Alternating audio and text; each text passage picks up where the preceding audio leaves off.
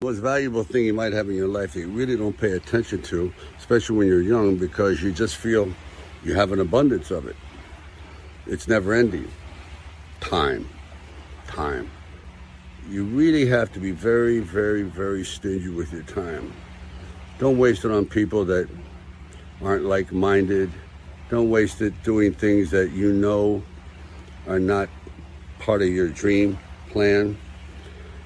Don't waste time being bitter, which I know I've been argumentative, and I understand the meaning of hate, because in the end, it's just waste your most valuable asset, time.